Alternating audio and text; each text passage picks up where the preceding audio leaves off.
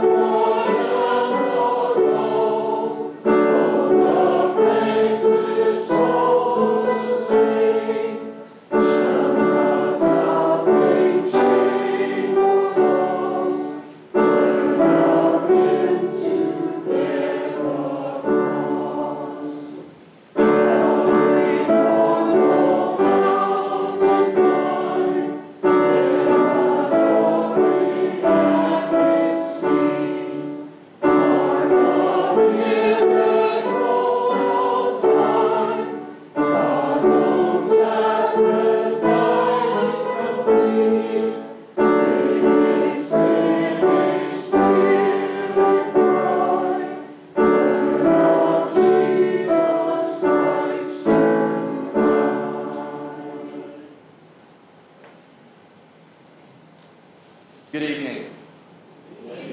Our service is Maundy Thursday, and we will begin on page 355 of your Book of Common Prayer. Bless the Lord who forgives our sins. Almighty God, to you all hearts are open, all desires known, and from you no secrets are hid. Cleanse the thoughts of our hearts by the inspiration of your Holy Spirit, that we may perfectly love you and worthily magnify your holy name, through Christ our Lord. Amen.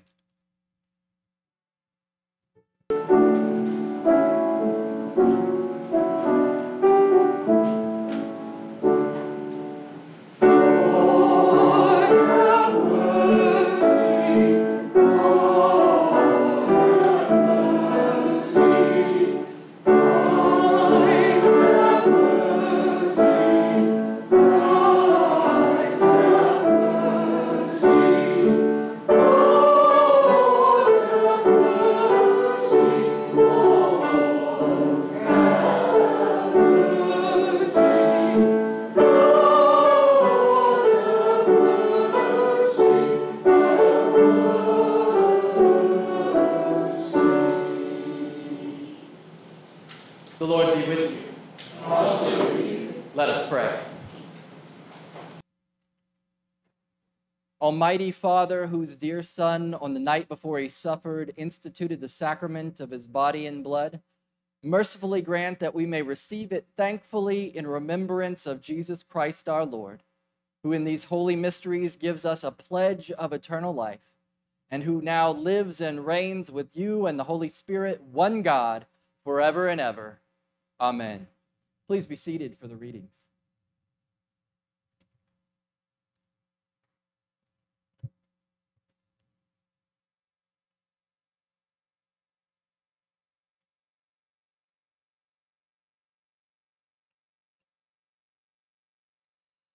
The first reading is from the book of Exodus.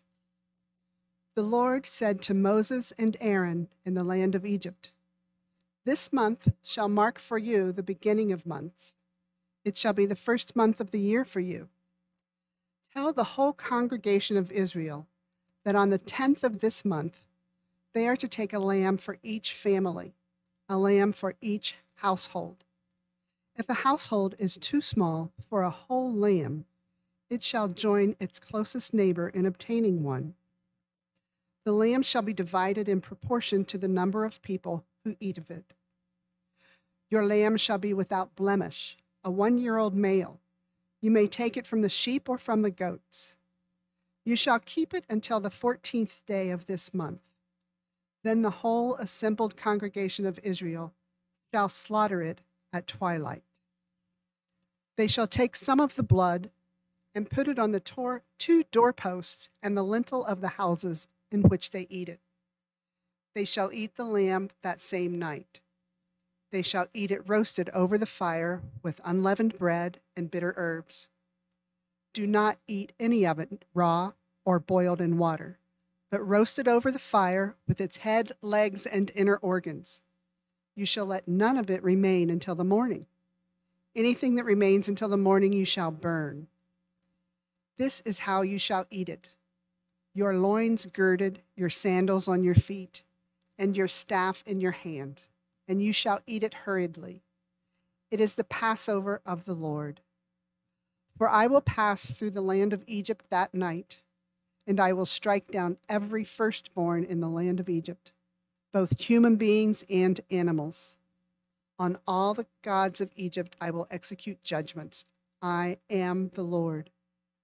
The blood shall be a sign for you on the houses where you live. When I see the blood, I will pass over you, and no plague shall destroy you when I strike the land of Egypt. This day shall be a day of remembrance for you. You shall celebrate it as a festival to the Lord. Throughout your generations, you shall observe it as a perpetual ordinance. The word of the Lord.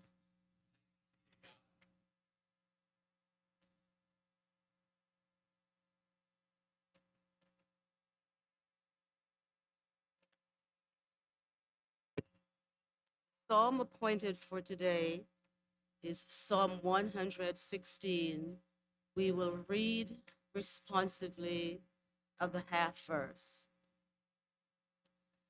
I love the Lord because he has heard the voice of my supplication. Because he has inclined his ear to me wherever I called upon him. How shall I repay the Lord? For all the good things he has done for me. I will lift up the cup of salvation and call upon the name of the Lord. I will fulfill my vows to the Lord in the presence of all his people. Precious in the sight of the Lord is the death of his servants. O Lord, I am your servant.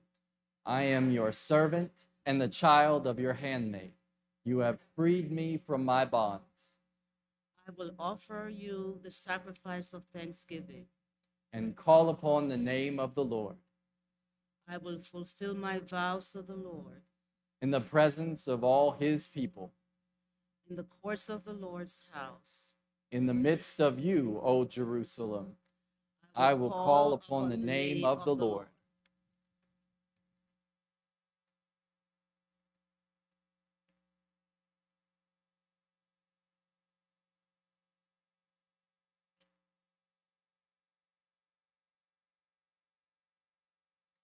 The second reading comes from the book of 1 Corinthians. I received from the Lord what I handed on to you, that the Lord Jesus, on the night when he was betrayed, took a loaf of bread, and when he had given thanks, he broke it and said, "This is my body that is for you. Do this in remembrance of me." In the same way, he took the cup also, after supper, saying, "This cup is the new covenant in my blood. Do this as often as you drink it in remembrance of me. For as often as you eat this bread and drink the cup, you proclaim the Lord's death until he comes." The word of the Lord. Thanks be to God. Please stand as you are able and turn in your hymnals to 315, and we will sing "Thou who art the first Eucharist didst pray."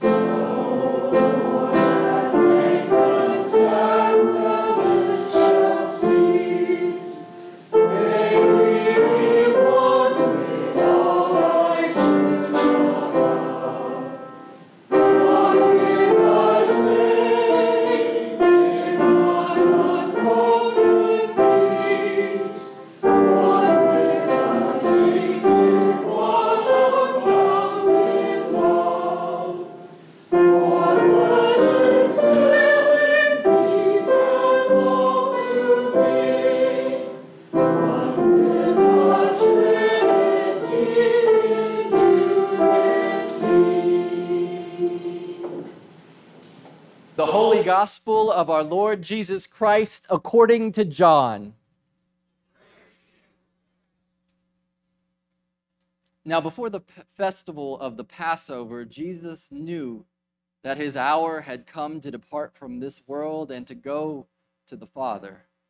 Having loved his own who were in the world, he loved them to the end. The devil had already put into the heart of Judas, son of Simon Iscariot, to betray him.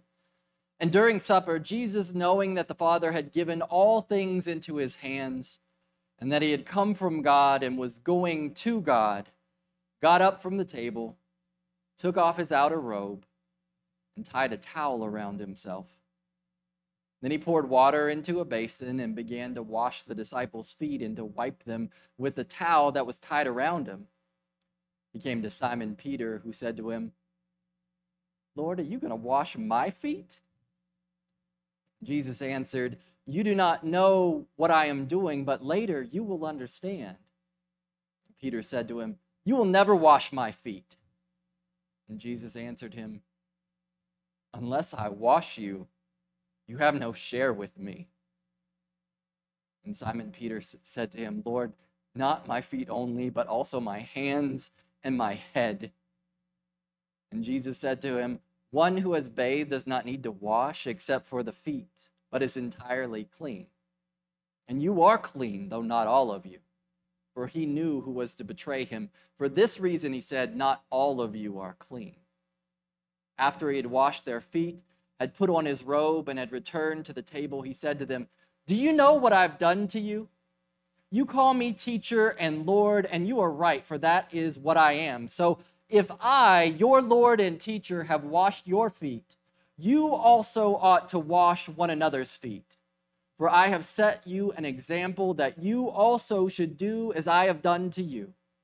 Very truly, I tell you, servants are not greater than their master, nor are messengers greater than the one who sent them. If you know these things, you are blessed if you do them. Now the Son of Man has been glorified, and God has been glorified in him. If God has been glorified in him, God will also glorify him in himself, and will glorify him at once. Little children, I am with you only a little longer. You will look for me, and as I said to the Jews, so I now say to you, where I am going, you cannot come. And I give you a new commandment, that you love one another. Just as I have loved you, you also should love one another. By this, everyone will know that you are my disciples, if you have love for one another. The gospel of the Lord.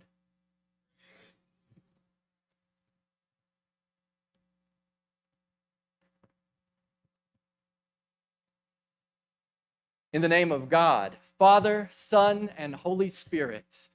Amen. Please be seated. So this is our first Holy Week back in church in the last 2 years. And I know that I had any number of conversations with people that said, you know, when we got back into church and we were able to take communion, they were like, I am never going to take communion for granted again. I had a number of conversations like that with people.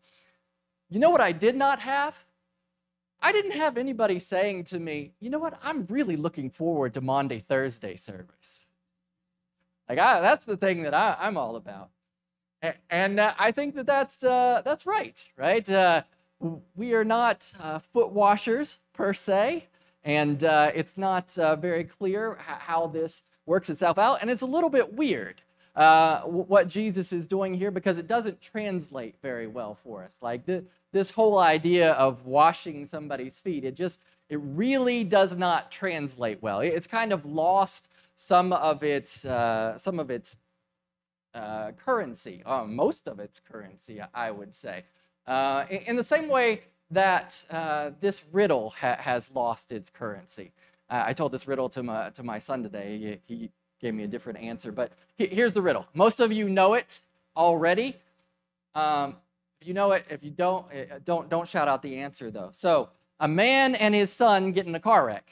They're badly injured, and they end up getting taken to different hospitals. The son gets wheeled into surgery. The surgeon comes in and said, "I can't operate on this kid. He's my son." How could that be possible? Now, when I was in second grade, that one stumped me. Like, I am not super old, but that second grade would have been like 1989, something like that, 1988, something like that.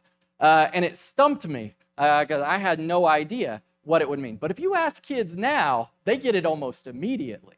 And in fact, not only do they get it now, but it doesn't even work anymore. Right? It does not even work because there are multiple answers to this question now. There's only one answer to the question, but it only works in a specific time and place in America.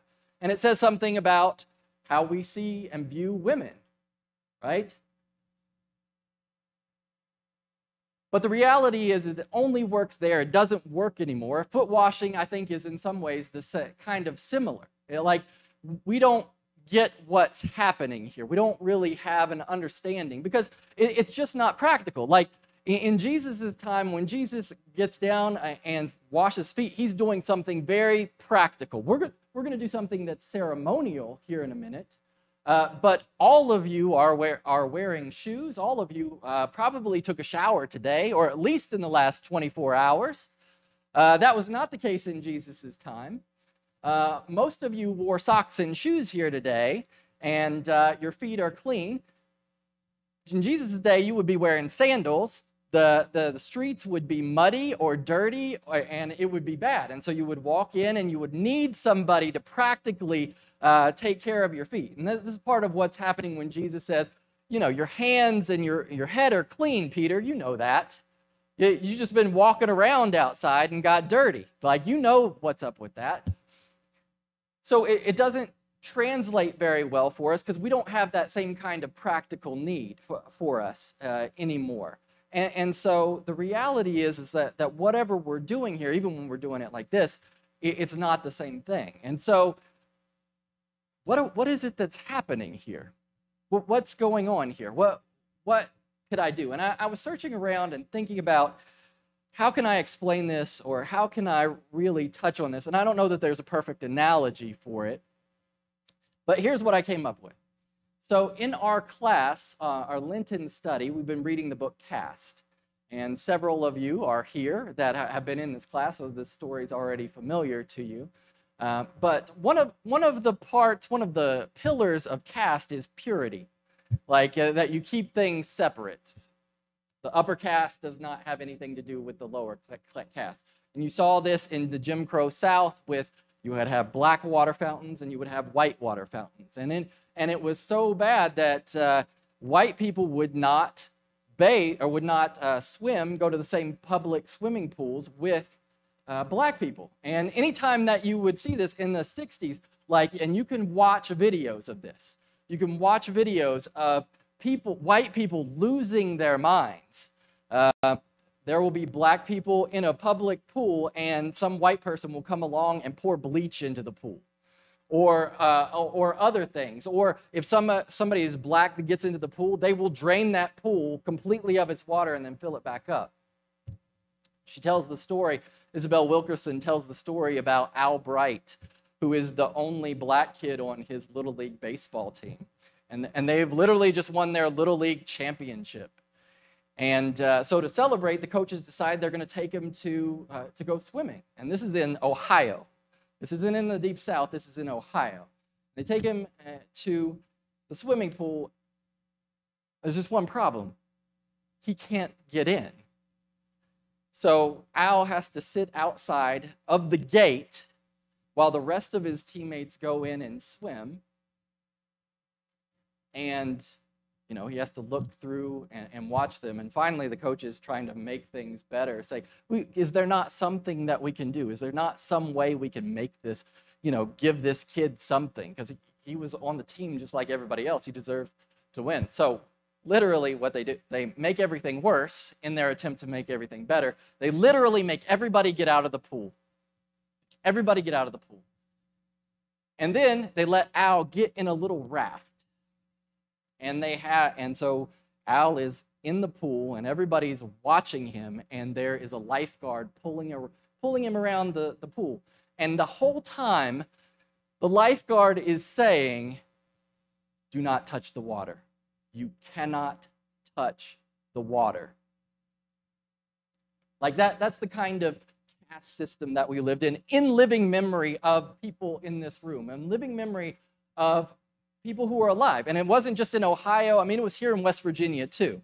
We had a discussion in our class about how Rock Lake Pool was not integrated, about any number of public pools that were not integrated, that this purity culture existed here. And I don't know if he knew about it at the time. I don't know if he did this in direct response to that. But Mr. Rogers, the Mr. Rogers of Mr. Rogers' Neighborhood, on his show, Mr. Rogers had a black police officer on his show, and he invited Mr. Officer Clemens. I think his name's Officer Clemens. Mr. Rogers is sitting. He's sitting down, and he's got a wading pool in front of him. And he's sitting there, and he's got the hose with him. And it's a hot day, and he's just sitting there with them. And Officer Clemens walks up, and he says, Officer Clemens, come and join me in this pool. And so Officer Clemens first protests, but then he's like, okay, fine. So he takes off his socks and his shoes, and he rolls up his pants, and he puts his feet in the water. Mr. Rob.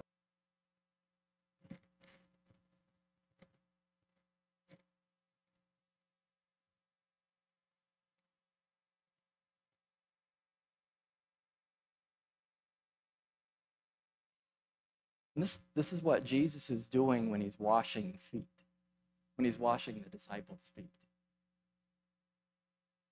This is this very small moment that has a huge impact. That like all that Mr. Rogers has done is put his feet into water with a black man, and an entire generation saw it. An entire generation that was raised by Mr. Rogers saw it and was affected by it. And that gets at something of what is happening with Jesus washing his feet. Jesus is the person of status. Jesus is the rabbi. Jesus is supposed to be the upper caste. He's not the disciple. He's not a servant. He's not supposed to be doing this. And he's shattering all of that in this moment, touching this very deeply broken place, this hierarchical place where only certain things can happen.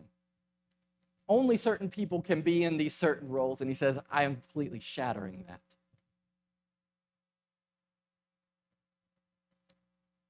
And so what I would say about this, this lovely ceremony, this lovely foot washing that we're going to have in a few minutes, is that it's not about foot washing. And it may be odd enough to maybe keep it in our minds what it's really about. Because what Jesus says is in our reading this evening is that I'm giving you a command to love each other. That's the new commandment, to love each other. Well, how, Jesus? How are we supposed to love each other? He says, I've given you this example. I've given you this example of washing each other's feet. That's how you love each other. So it always reminds me of this movie. There's this movie in 1997, Contact. It's actually one of Pastor Melissa's favorite movies. That she made multiple references to it. But there's a scene in it where the main character, Ellie Airway, is talking to a pastor, and she's this kind of very rigid scientific person, an atheist, and she's demanding proof for the existence of God, and the pastor says to her, "Do you love your dad?" your dad, did you love him? And she says, yes. And he says, prove it.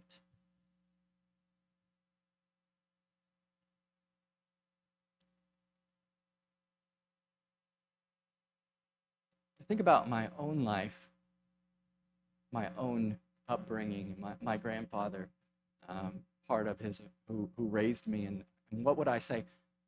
If somebody asked me, did I know that my grandfather loved me or that my mother loves me? I know these things, right? I know that these things are true, but how do I know that they are true?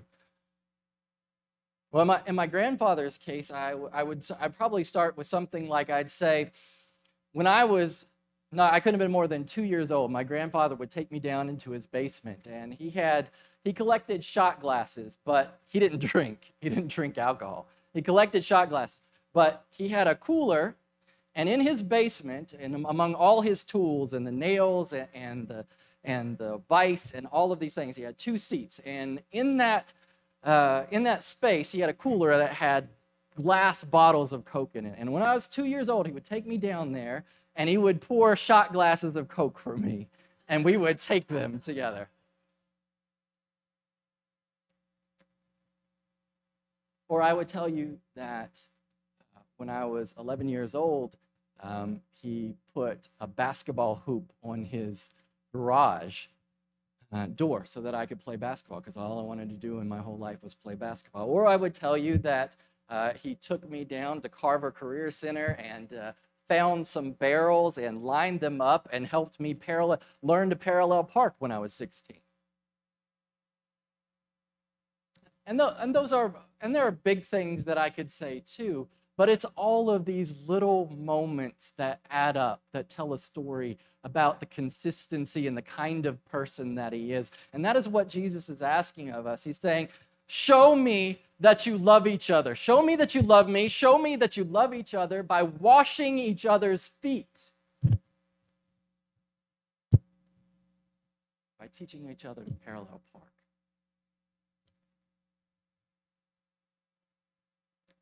The revolution does not happen with great power or great wealth or great influence. It happens one act at a time. That's what we're called to. To faithfully act in this moment. How can I serve in this moment? That's what's required of us, not some great thing, not some miraculous thing.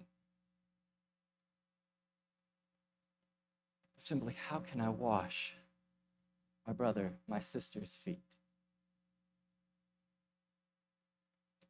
In the name of the Father, the Son, the Holy Spirit. Amen.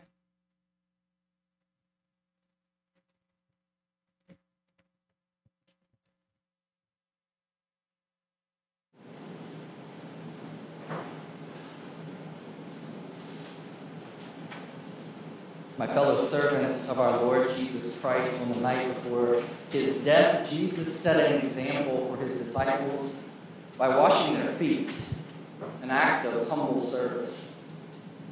He taught that strength and growth in the life of the kingdom of God come not by power, authority, or even miracle, but by such lowly service.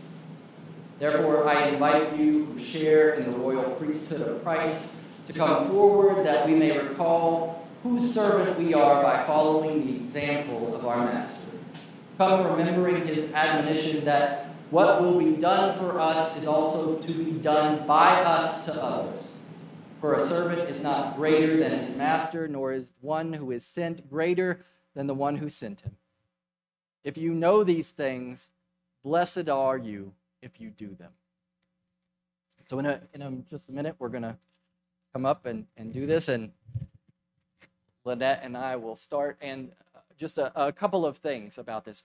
You are welcome to come up. If you do not feel comfortable, please do not feel like you have to do this. We also have a foot washing station if you would like that. If you're uncomfortable with that or don't want to do that, we also have a hand washing station here as well to do this as well. The other thing that I will say about this is that this washing, like I said in the sermon, is ceremonial. Ceremonial. This is not. This is. We are not scrubbing feet down or scrubbing hands down, right? So a little bit of water over the hands, a little bit of water over the feet. You take a towel and dry them off.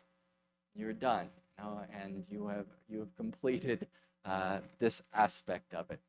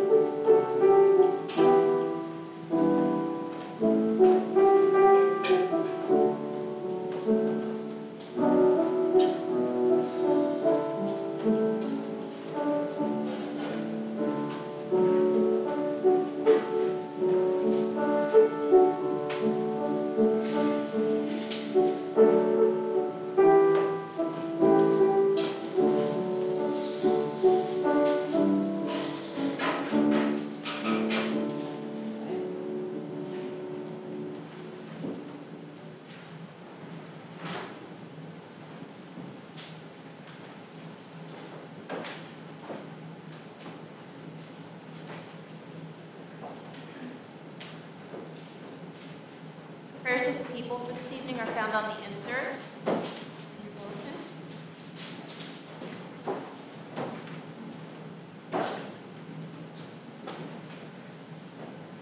On this night, the Lord was handed over to sinners. Let us pray to his Father on behalf of all for whom he died, saying, God, who washed us in the blood of your Son, have mercy upon us. Clarify your church's insight into your presence in the world, and enable every human being to see in our fellowship the sign of your new covenant. God, who washed us in the blood of your Son, have mercy upon us.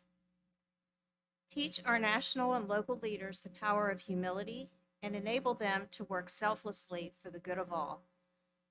God, who washed us in the blood of your Son, have mercy upon us. Reconcile the divided Christian churches and grant peace to nations and religious groups hostile to one another. God, who washed us in the blood of your Son, have mercy upon us. Come to the aid of the earth's starving peoples and give them their rightful share of the food you lavish on all your creatures. God, who washed us in the blood of your Son, have mercy upon us. Heal the bodies of the wounded and diseased. Heal the hearts of those betrayed by their loved ones. God, who washed us in the blood of your Son, have mercy upon us. Forgive the sins of this people which calls on you. Let the bread we break and the cup we drink save us from evil and free us to obey your word. God, who washed us in the blood of your Son, have mercy upon us. God, our Savior, hear the prayers of your family, gathered to proclaim the death of your Son until he comes. Pour forth on all humankind your blessings of life and true freedom through Christ our Lord. Amen. Lord Jesus Christ, you said to your apostles, peace I give to you, my own peace I leave with you. Regard not our sins, but the faith of your church, and give to us the peace and unity of that heavenly city, where with the Father and the Holy Spirit you live and reign now and forever. Amen. Please stand as you are able.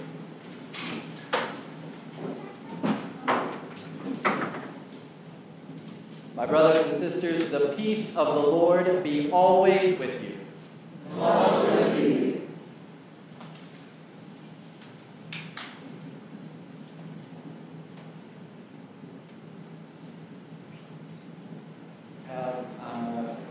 Two announcements, I think, for you. Thank you. Welcome to our Maundy Thursday service.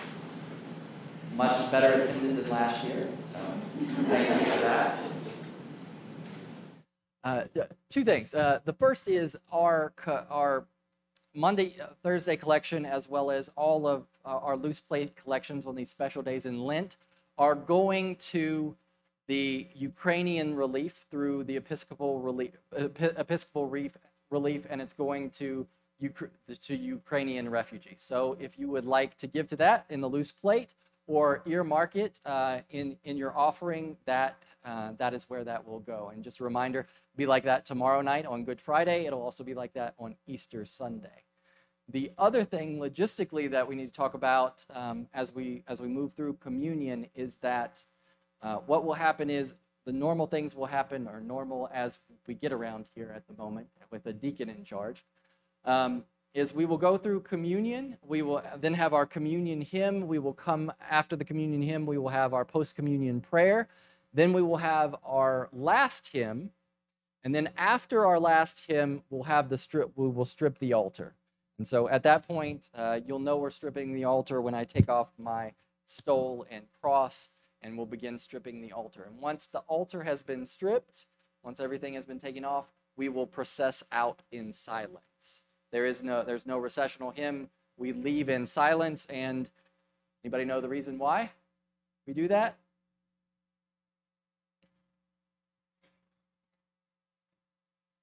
Tomorrow is Good Friday, and the reason that we process out in silence is this is the Triduum, which means that this Maundy Thursday, Good Friday, Easter Sunday are part of one service. They are one service. And so we're going to enter Good Friday in silence and leave in silence, because we'll be in the middle, in the second part of a 3-part service there. So all of these services are connected.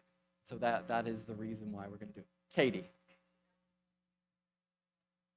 Yes, and please do not walk through AA while they're meeting. We are grateful to have them here, and we are thankful for them. So let's be appreciative and just go out the narthex doors, please, as you're leaving.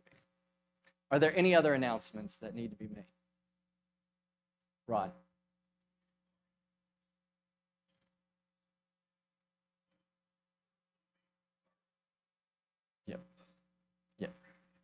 For all of you online, if you planned on attending for Easter Sunday, Ron is saying we are blooming the cross for pictures. So please bring that. If you've got blooms, if you've got things that are flowering, bring them and put them on the cross on Easter morning. We're also going to do an Easter egg hunt. That's correct, right? So bring your kids. Afterwards, there'll be an Easter egg hunt. Anything else that needs to be announced? Walk in love as Christ loved us and gave himself an offering and sacrifice to God.